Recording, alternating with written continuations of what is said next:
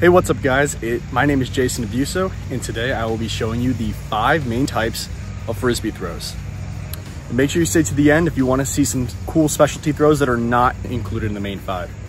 But first you gotta stretch.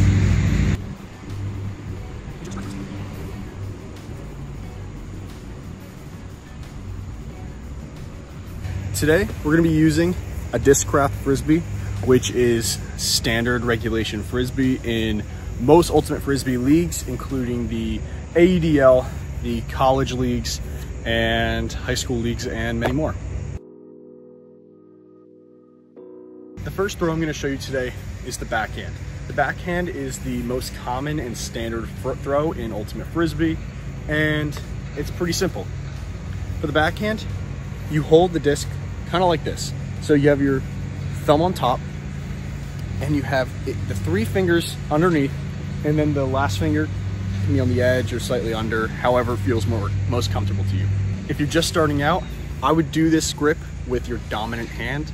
If you get really into Ultimate Frisbee as a sport, you might start practicing with your offhand, but just stick to your dominant for now. To actually throw the backhand, it's not coming from your whole arm. The motion is not coming from your entire arm, it's coming predominantly from your wrist. You could throw it just with your wrist without using the rest of your arm at all, which is a very important thing for most of the throws, that you gotta be making sure that you're using your wrist, not your whole arm. So basically, you'd come back and then you flick it out with your wrist to get spin on it. So if I back up and show you. So the backhand, you want to, for Ultimate Frisbee, because you would be assuming there's a defender in front of you, you'd be stepping this way and throwing it.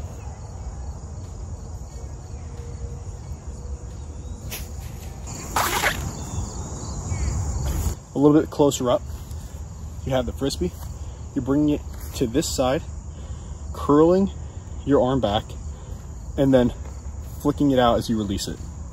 So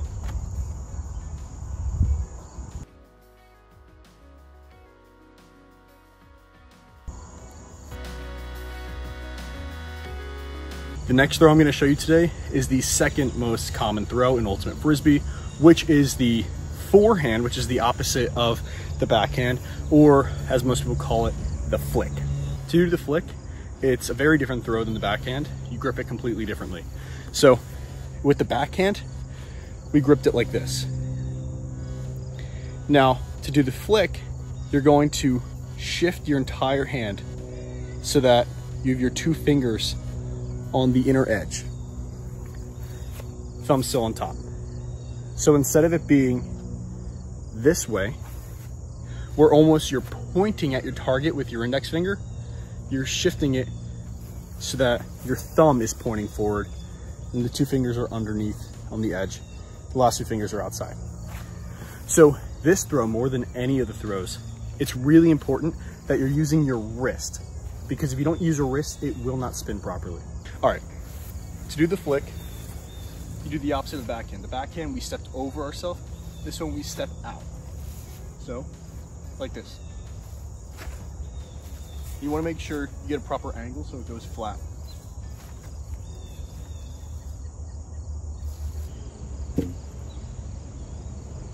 All right, so to see that a little closer up, you're stepping outward. So I'm right hand dominant, my left foot is my pivot foot.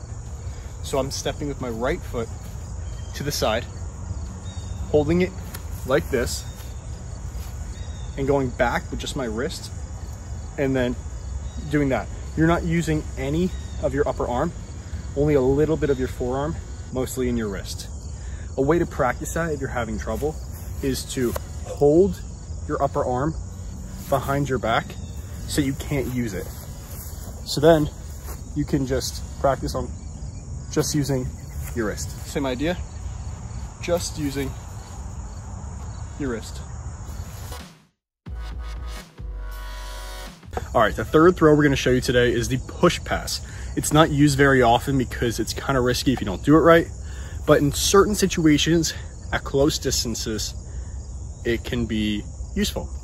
So the push pass, the grip is actually very similar to the backhand. So the backhand, 3 fingers under, index finger on the edge, thumb in front, and we would go back like this. The push pass, try to hold it the same way, especially with your index finger on the edge, but instead you push forward. And as you push forward, you roll it off your finger to give it spin. So I'll show you that. You just push forward and spin. Just push forward and spin.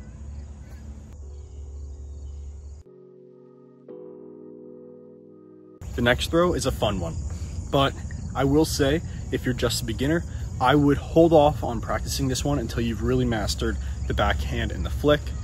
But once you're good at those ones, this can be very useful in very certain situations in an ultimate Frisbee game. So yeah, this one is the hammer. The hammer you actually hold very similarly to a flick.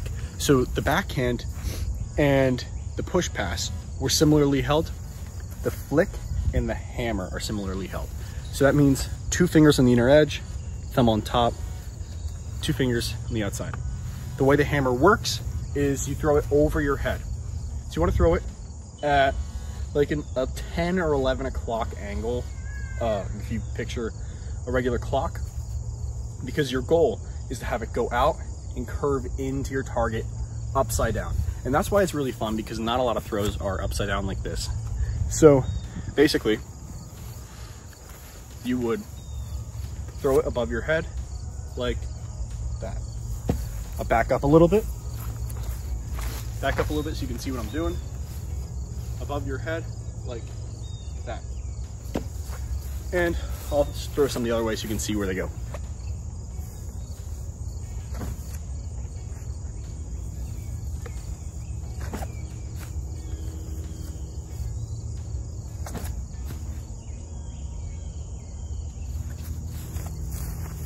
If you notice between those few throws, some of them can come in really hot and sharp if you don't throw it right.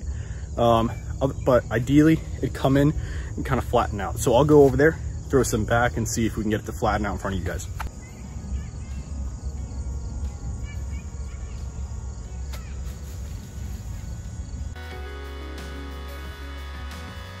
The next throw is called the Scoober. The Scoober is another upside down pass like the hammer. You actually hold it very similarly to the hammer. 2 fingers under, thumb on top, last 2 fingers on the bottom. And instead of going up here, you're stepping this way, almost like how you step with a backhand, stepping across your body with your pivot foot set and flicking it like that. Something to know about the Scoober is that it never gains height. So it'll only just kind of float downward the entire way unless somehow crazy wind catches it, which is different than most of the other throws, where the hammer goes really high, flick and backhand you can throw in an upward trajectory. This one you can't really throw up. So basically, I'll back up. The Scoober, you step over your body,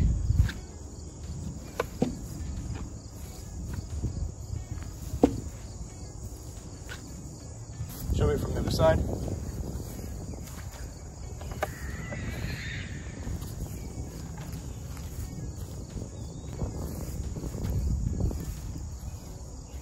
Pretty cool, all upside down. All right, so those were the 5 main throws in Ultimate Frisbee. To recap, we had the backhand, we had the flick, we had the push pass, we had the hammer, and we had the Scoober. Thank you so much for staying along this long. Now, since you've made it to the end of the video, you can see some cool specialty throws that definitely, you know, take some practice, but they're cool. All right, first one is behind the back. So you hold it like this, thumb on top, 4 fingers underneath, but you hold it upside down so that you take it and go behind your back and you're spinning your arm, whipping it off your back to throw it upside down, or throw it behind your back, I should say, like this.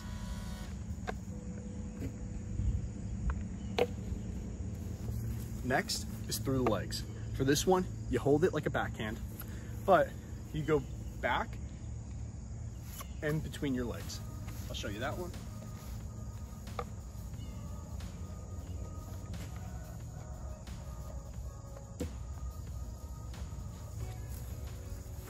Take some practice, but it's definitely a cool thing to show off.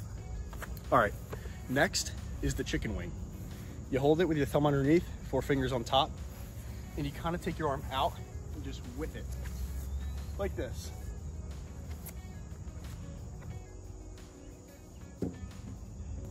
All right, this next one I do not recommend.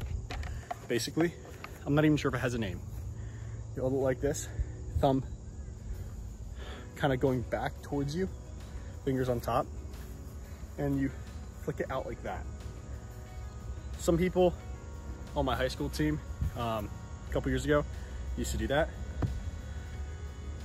But I will say, if you do that too much and too hard, you are very likely to really mess up the tendons in your wrist. But for the sake of the video, I'll show it to you.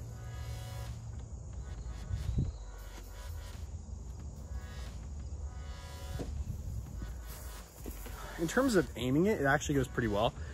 But as I said, if you're not careful, that throw can injure your wrist, which for any ultimate Frisbee player, that's a death sentence. All right, next is the thumber. The thumber is the reverse of the hammer. So the hammer, if you remember, we threw at a 10 or 11 o'clock angle, so it would go out and curve in.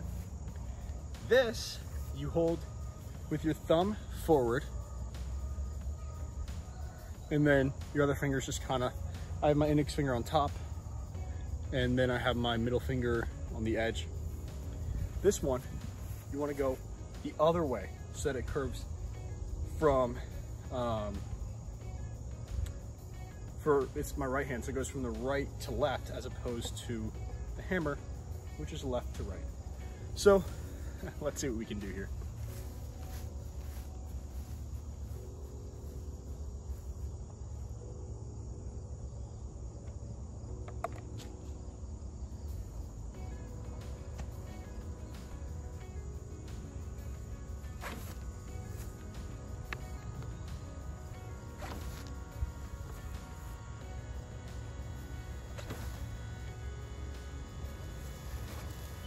If you noticed, they kind of went right, left, right again. What that means is my angle was off. But, you know, there's always room for improvement for ultimate Frisbee players and their skills and in their throws. So let's just say I'm still working on my thumber. The last throw I'm going to show you today is the pull. The pull is very important in ultimate Frisbee. In football, we would call this the kickoff.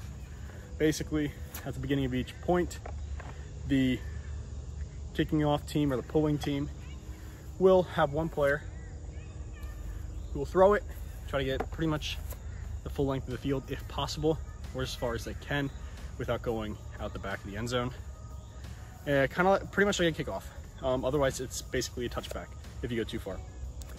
But it's not easy to go far, but in principle, you can get the hang of it for at least a distance. Something to keep in mind if you're interested in playing ultimate Frisbee for your high school or your college or whatever, if you can throw the full length of the field, you will start 90% of the time, because every team needs a puller, and a good puller doesn't come by often. So, you know, go outside, try it out, and see how good you are at pulling. Basically, for me, you could pull with a flick. I always pull with a backhand. My method for pulling, I learned from a video I saw of Brody Smith, but my high school coach would always say that you don't need to do a run up because it's all really in your hips and stuff. Brody always did a run up, so that's kind of what I got used to. So basically how it works is, well, I'll step out here. So you would do a run up. Do you see how I did that? I went up, stepped over with my right foot and back so I can get a lot of hip rotation into the throw. All right, so I'll throw a couple sideways so you can see the form of it, but then I'll throw a couple of far ones just to see how far it can go.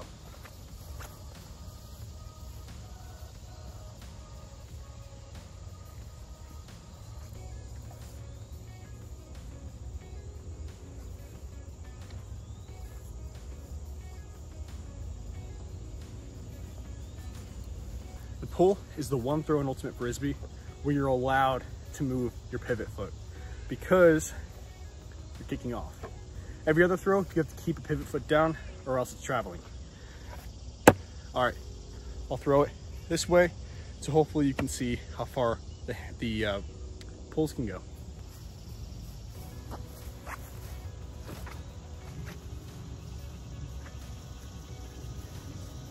One more.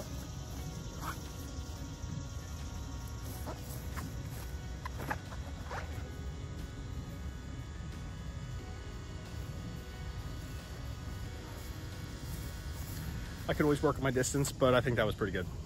All right, guys, thank you so much for watching. I hope this video provided you with some value, and if it did, I hope you consider hitting the subscribe button down below. Let me know if you play Ultimate Frisbee, you know, what level you play at, high school, college, maybe middle school. I mean, some middle schools I've heard are getting teams now, which is amazing. I played Ultimate Frisbee all 4 years of high school, and now I'm playing in college, but hopefully this fall, get it right back up and running and have some real season games and stuff for the college league, which would be fantastic. But with that said, thank you again so much for watching. Really appreciate it, and I will see you next time. Peace.